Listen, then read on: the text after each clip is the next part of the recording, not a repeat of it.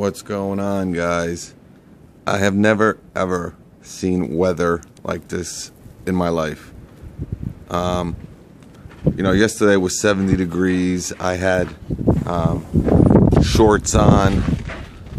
It was just like, oh, this is great. Spring's starting, summer's starting. It's gonna be awesome. We got a couple alerts on my phone last night with the weather, high wind warning, temperature drop, but I never thought this was gonna happen. It went from 70 degrees yesterday.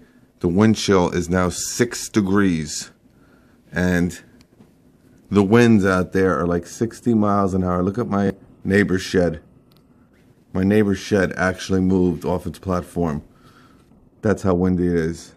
During Sandy, the wind wasn't this bad and things weren't moved like this. I mean, there were some trees down in some other areas close to me, but my particular house, I haven't seen anything like it. My wood thing I built, my fire rack, it's moved. I just went out and threw a couple concrete plates, not concrete plates, concrete pavers on it. I mean, it's just absolutely crazy. See if you can see some of these trees. These are, 60-foot, white birch, oak. I mean, it's absolutely like Armageddon out there. I gotta close this door. Absolutely crazy. I've never seen like a 60-degree temperature drop in my life. That's how actually, and it snowed. We got like, I don't know, probably half an inch to an inch of snow. I never thought we were gonna get snow again.